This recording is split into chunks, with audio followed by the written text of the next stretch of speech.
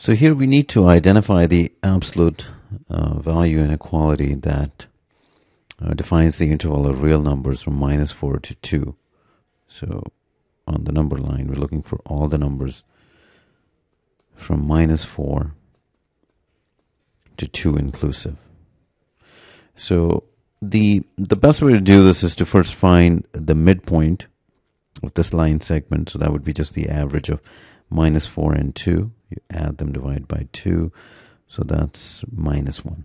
Or you can also visually see that that's the halfway point, -1. Now, if we take any point x here that falls in here, its distance from the midpoint, -1, can be written as x minus -1. Because in general, a minus b can be interpreted as the distance between the point A and B on the number line. So it doesn't matter which side the x is, its distance from the midpoint has to be less than or equal to 3, because it has to be 3 units or less on both sides. So this can then be written as absolute value of x plus 1 is less than or equal to 3. So that's the fastest way to do this.